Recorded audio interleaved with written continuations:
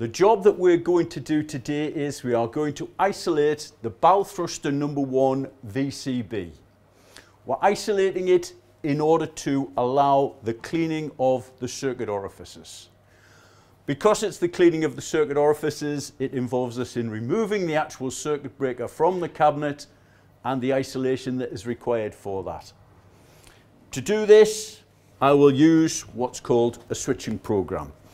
It's a pre-written set of chronological instructions which I will follow to bring the actual switchboard to the point where I can issue the permit to work for working on the bow thrust number 1 VCB orifices.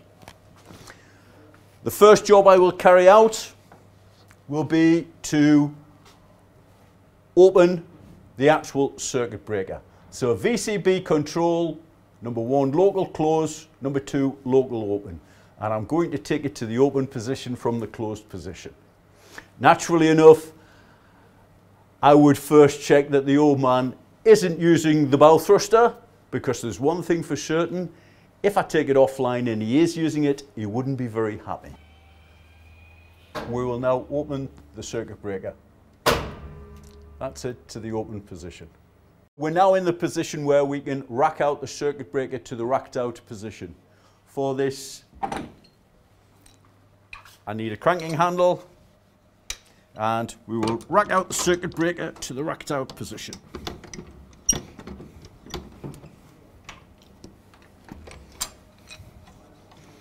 We are now ready to open the actual door.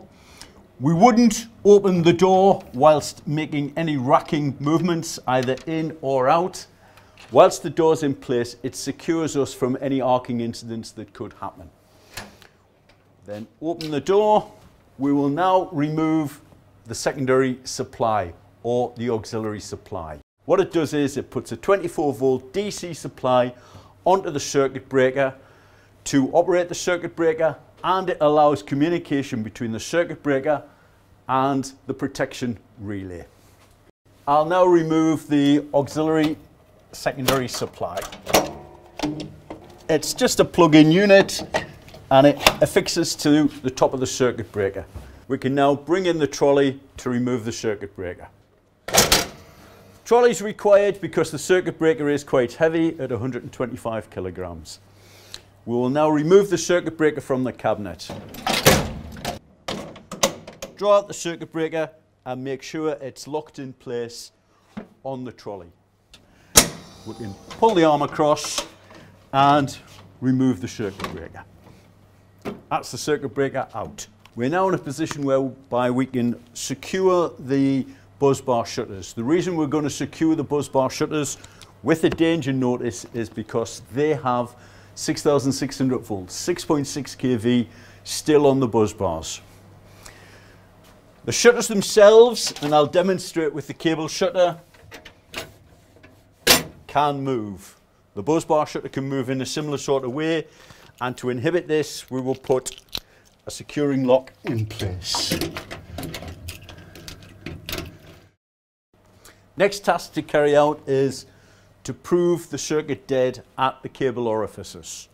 To do that, we use what's called a potential indicator.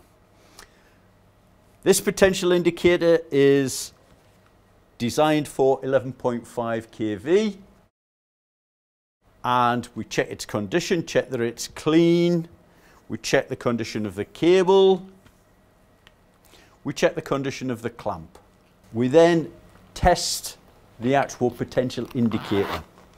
We test the potential indicator on what is called a proving unit. This is the proving unit. What it does is it produces a high voltage between this point and this point from a 9-volt battery. When I press the button, you should see the red light come on. We then attach the potential indicator to the proving unit and connect it up, and we should see the xenon lights glowing, and we do. That proves that the potential indicator is working correctly. And we attach the earthing strap to a suitable earthing point, in this case a piece of aluminium on the side of the cabinet. We then bring down the shutter we place the potential indicator in onto the circuit conductors and circuit dead and circuit dead. That's all three phases now tested and proved dead. However, they've only been proved dead because there was no xenon lights came on. Now, we could have had the case that the xenon lights broke between when I tested it and when I used it. So to check, we always retest the potential indicator afterwards. We'll do this leaving the earth connection in place and place the potential indicator onto the door and press. And again, we have the lights lighting up, proving that the earthing point is a good point and the potential indicator is still working. The task that we've now reached on our switching program is to secure the cable shutters where we have just proved dead. For this we use, again, a safety lock with a caution notice. Because it is dead, we've just proved it so.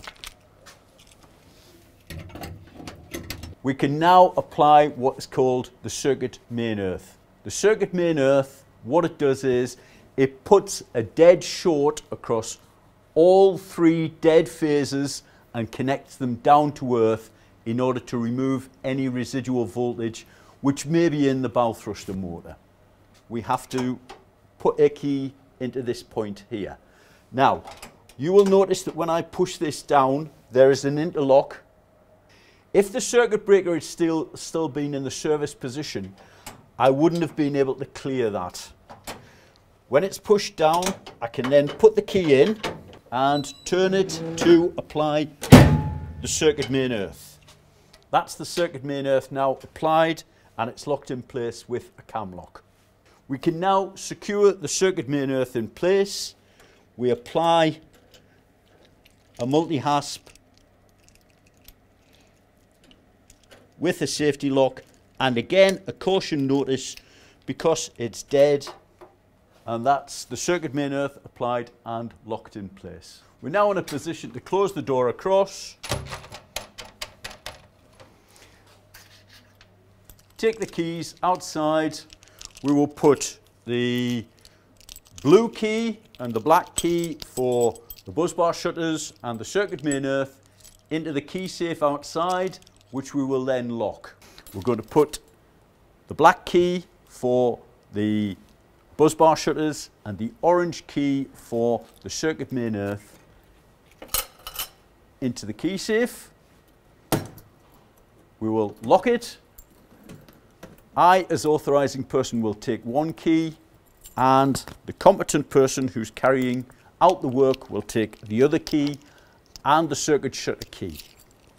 He's now in a position to work, and at this point we can issue the permit to work.